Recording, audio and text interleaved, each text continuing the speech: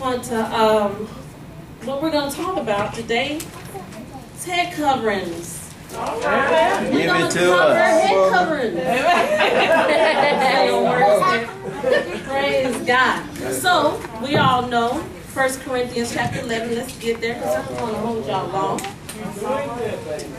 Okay. So, are y'all? We did.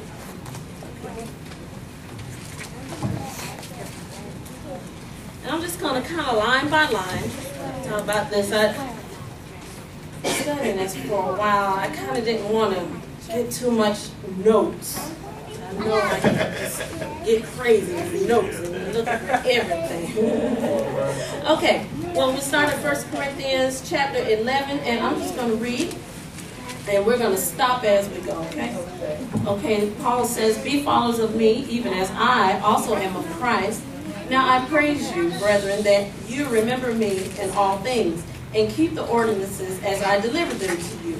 But I will have you know that the head of every man is Christ, and the head of the woman is the man, and the head of Christ is God." So we already know that is the divine order of God. Amen? "Every man praying or prophesying with his head covered dishonors his head."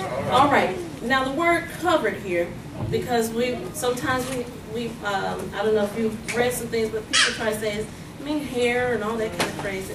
But what if you go in the Greek? Isn't that? I'm not going to pronounce it in the Greek word. Amen. I can give you the number to correlate to in the Strong's. Just obey. You all right? Yeah. Okay. So now I'm flipping through pictures that my baby put in my notebook. That's a mother, right? Amen. Amen. Thank God for that. It's the new Greek. Okay. There we are.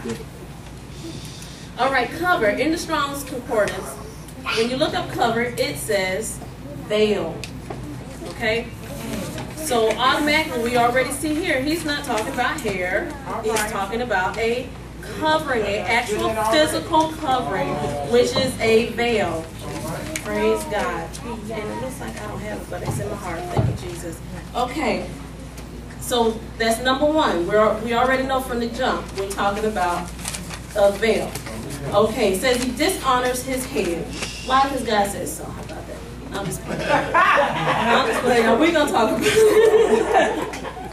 Okay, but every man, every woman that prays or prophesies, see, he's saying you can pray, you can prophesy with her head uncovered, dishonors her head, for that is even all one as if she were shaven. So the word uncovered, look in the Greek, they're meaning unveiled. Okay? "For if the woman be not covered, veiled, let her also be shorn. But if it be a shame for a woman to be shorn or shaven, let her be covered." Now, this right here, we've come into a stage now in society where, okay, we're in rebellion, right? We're dealing with a lot of rebellion. So now you see people with their hair short and things like that. I like short hair. I like my hair cut short. But the Lord has been dealing with me on that too, thank you, Jesus. Now here, they're talking about let her also be shorn, because it's a shame to a woman to have shorn or shaven hair. Now, in those days, the men wore their hair like in a buzz cut. So he's saying, now if you don't walk around with a buzz cut hairstyle like a man would do, then why? Hold on, give me a second. He's saying you might as well do that because you would feel shamed if you didn't have hair. Okay.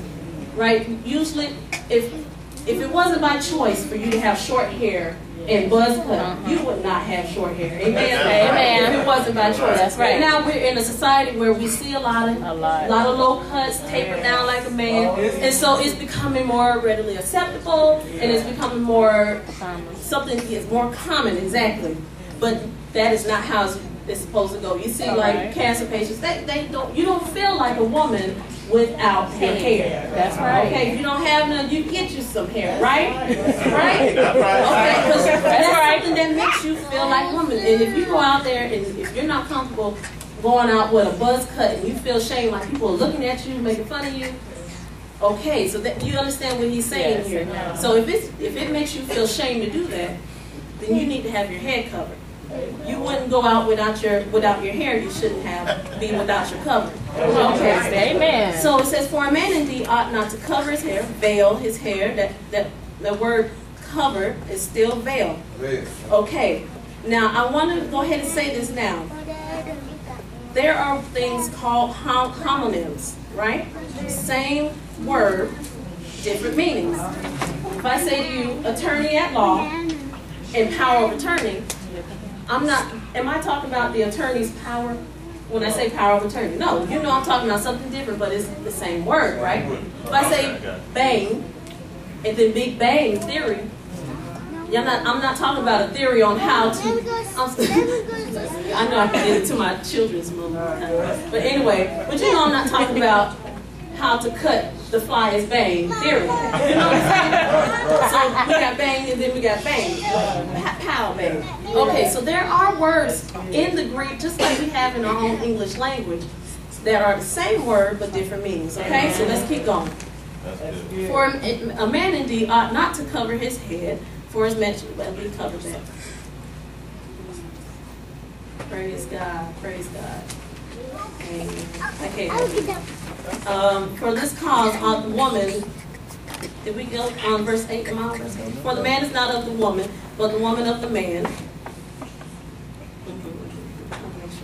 I'm sorry, I'll start at 7. For a man indeed ought not to cover his head, and that cover means veil, for as much as he is the image and glory of God, but the woman is the glory of the man. For the man is not of the woman, but the woman of the man. So, we understand here in glory, that's his glory. So God is saying, the man came out of me, that's my glory. That's right. She came out of you, that's your glory. That's right. The children come out of you, that's yours glory. You know? Okay, so that's begat, you know what I'm saying? Yeah. All right. So for this cause, the woman, and he's saying because of this, the woman to have power on her head because of the angels. Now that scripture it goes deeper than it's read. Okay, so it says, for the woman ought to have power on her head. Some translations will say ought to have authority on her head, representing her head. Some scriptures say she ought to have a symbol of authority. Now the word symbol of authority is almost kind of loosely translated, but not. Okay, so a symbol, what is a symbol? A symbol is something used for or regarded as representing something else, a material object. Jasmine, praise God. Thank you, Lord. Okay. A material object representing something, often something immaterial, emblem, token, or sign. Now that word token in there, when you go and look it up in the Greek, the concordance, the word power, it has on there a token of control as one of its meanings. Now don't get, too caught up in the word control. Basically another way of saying subjection. Okay? So it's a token of subjection, which is what power is. So we know that power, physical token on her head because of the angels. What angels? Okay. We have our heavenly angels and we also have what? Fallen angels. Okay? So I'm not going to get too over that way because it can go that way. Okay. But we have our heavenly angels, and it wonders to me that everything else we can follow an order to or know that you have to do this step before you do this step, especially if you're baking, you leave the salt out, or if you add salt and you're already using self-rising flour. You ever made something like that? You get self-rising flour and then you add salt? Woo, too salty. You got to follow the steps to get the right product. Same thing in the kingdom of God. Everything that God made has order. Our bodies, everything that we do, everything. He is a God of order. He does things on purpose. Everything has a reason. So this has a reason. There is a step, I guess, bring it to the Lord. There is a way that we should come to worship, and there's a